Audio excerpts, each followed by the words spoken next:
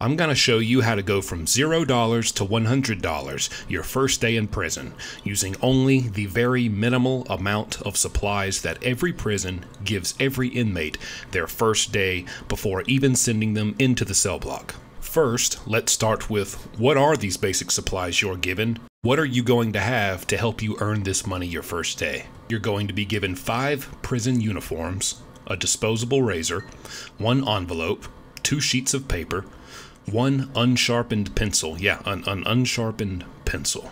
And that's kind of like they're setting you up right there, because that's going to be your first lesson in sharpening and grinding down objects on your concrete prison floor, just to get your pencil sharpened. So it kind of teaches you how to make a weapon right there.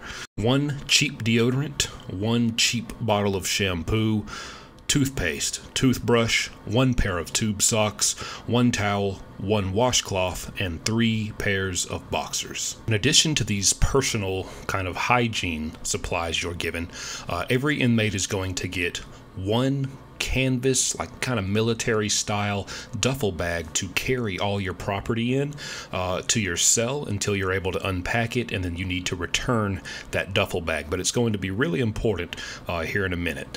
In addition to this duffel bag, you get 2 bed sheets, 1 blanket, 1 mattress, and if you're lucky, a pillow. First things first, let's start with that duffel bag.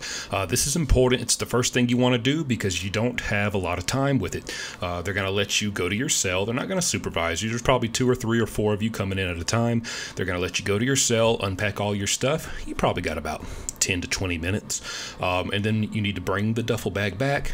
And they're not going to inspect this duffel bag thoroughly or anything. I mean, they're just, you hand it to them, they'll throw it over there in the collection pile for, you know, to be returned up front to the front of the prison. So don't worry about it. You'll be fine. When you get to your cell, first thing you want to do is you want to bust open your disposable razor. Get that razor blade out of there. You're going to want to make a cut in the strap so that you can remove these metal or brass hooks and clasps that go on these straps and the flaps of the bag. Usually there's at least 1. If there's 2, that's even better. Get as many as you can. Cut the strap and remove these metal hooks, these metal clasps, because you're going to need them, and they're very valuable, and I'll tell you why. Inmates use these metal hooks, clasps, whatever, to create locks for their cells. Usually, I mean, when it's a certain time of day, the corrections officer will come around and unlock all the cells for however many hours a day, so that you can come out into the common area and the inmates are able to mingle. So, you know, a lot of inmates, they don't, if they're going in their cell, you're not, you know, if you go back in your cell for a little while everyone else is out and all your doors are unlocked, maybe you want to do something in your cell, maybe you want to use the bathroom, maybe you want to talk to someone privately, or maybe you just want to get a nap and you don't feel comfortable napping while your door is unlocked, and you may have an enemy want to run in there and try to attack you. So inmates use these metal hooks to create locks for their room. And what they'll do is they'll tear, you know, a very thin piece or 2 pieces, a big long strip off of the end of their bed sheets, and they will braid them together to make a pretty strong, sturdy rope. And they will put these hooks, these clasps, on one end of that rope, make it real nice and sturdy, and then they'll take the other end of that rope and they'll fasten it to something that's cemented into the cell, into the ground, like your bed frame, your bunk bed frame, the pole, something that's not gonna move if you yank it. So they'll fasten it to that, and then they find a way to jam it. There's all types of ways to do it, but you can jam it into somewhere on your door to where if someone tries to pull it open from the outside, it's not going to move because you have that rope. And unless the inmate goes and unjams that lock from the door, you can't get in there. So it's a very valuable thing. A lot of people need it. They want it for peace of mind, and you are going to have absolutely no problem selling it because it doesn't come around very often. You only see them when you get a brand new inmate coming in with a duffel bag, if he even knows to remove it. Okay, so you definitely want to do that, and those go for about 20-25 bucks because they're so rare. You can get about 20 bucks. Let's just lowball it. You can get about 20 bucks for that, easy. I told you to grab as many as you can. If you can, at least get 2, because you're probably going to want one for yourself. You're going to want to lock 2, and trust me, if you watch to the end of this video and you use all the steps and the tips to earn your $100 on your first day, well, you're probably going to want to lock so nobody goes and tries to take your $100 worth of stuff. Next is your pencil. Now, I don't understand why they do this way, but in my prisons, they give you that unsharpened pencil your first day there, but then at the commissary, they don't sell pencils. They only sell ink pens, and they don't give you an ink pen your first day there. So it's kind of backwards. Who knows why they do it, but point is, this makes pencils hard to come by. And I'll tell you who pencils are valuable to. The artists. There are artists. There's going to be at least one in every dorm, most likely. There's guys who design artwork for inmates to send to their loved ones out there. They may design cards during Christmas, Valentine's Day, the birthday. You know, inmates will buy this stuff and send it to their loved one out there. You know, maybe they want them to design a tattoo. You know, you need a good artist to design a tattoo if there's going to be another inmate in there who does tattoos and he needs something to go off of. Maybe he can't draw, he just knows how to do the tattoos. He knows how to work a tattoo gun and do that. So artists are valuable, and they need these pencils because it helps them a lot better with their shading and just, I mean, from what I've seen, I'm no artist, but from the artists I've known in prison, they prefer pencils. There's a lot that they can do with them artistically, and yeah, they're valuable to them. So I would seek out the artist that's in that dorm and trade him the pencil. Now, is a pencil going to get you a lot of money? Probably not. He might give you like 1 ramen noodle soup. But if you want to get the most out of that pencil, I would say, it's a brand new, unsharpened, full pencil. It's going to last you a while. I would say you can have it. Just draw me something. Either a small tattoo, a card, something. Just, you can have it, just draw me something. And whatever he draws, whether it's, you know, whatever he comes up with, I would sell that. Maybe he draws a holiday card. It depends on what time of year it is. If you're doing this and it's close to Christmas, it's close to Valentine's Day, you know, or maybe you just get a tattoo drawn. It's going to be valuable to somebody, more valuable than you know, that just the pencil. So instead of trading that pencil for a soup to the artist, I would trade it to him in exchange for just a piece of artwork. Nothing just ridiculously fancy or time consuming, but whip something up for me, you know. Then I would take that and I'd go sell it for anywhere to about $5 to $10. Okay, so let's just say it's probably going to be another $10 when you find the right buyer.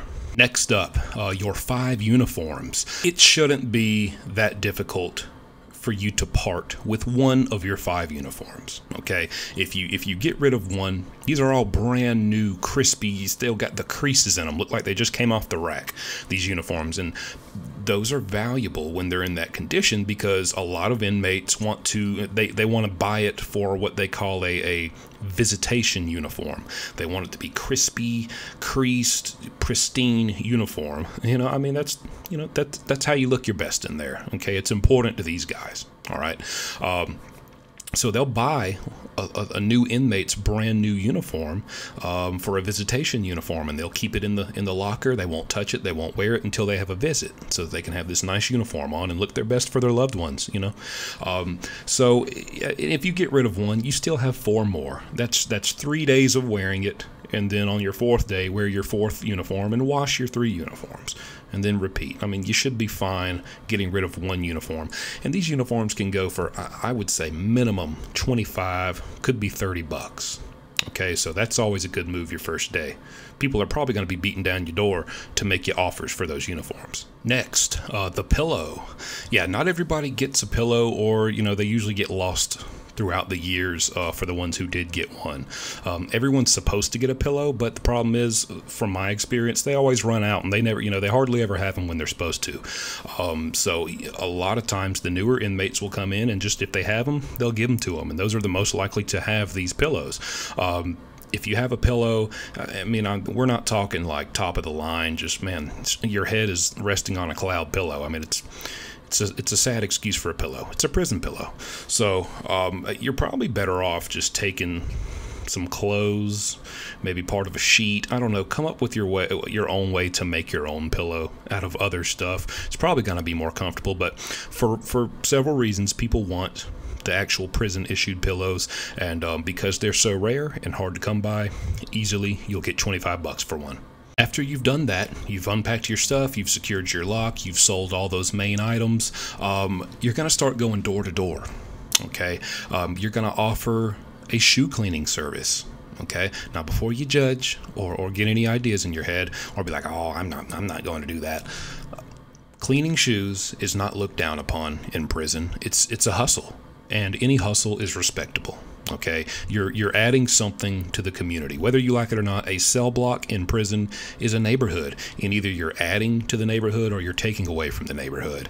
And you know, these guys, you can buy New Balance, these white New Balance sneakers off the commissary. You can only buy one pair every 6 months, so you got to keep them clean.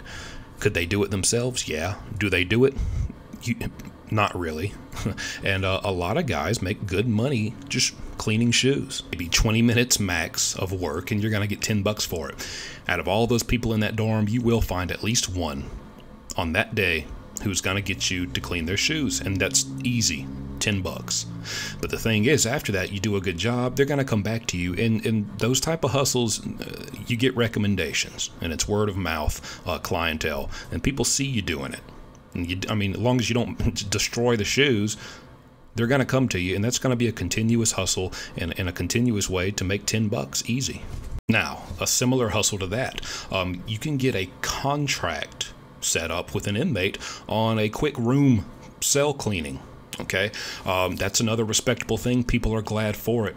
It's not looked down upon. It's appreciated. These guys appreciate it. They don't want to do it themselves. They're appreciative of you for doing it.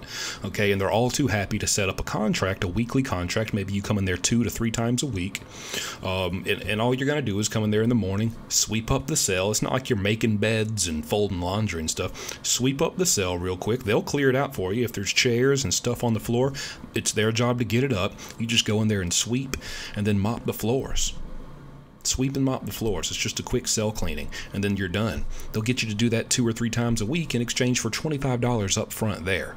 And they'll do it. You'll get a lot of guys who are going to hire you on a weekly contract. So once per week, you're going to get $25 just for doing that.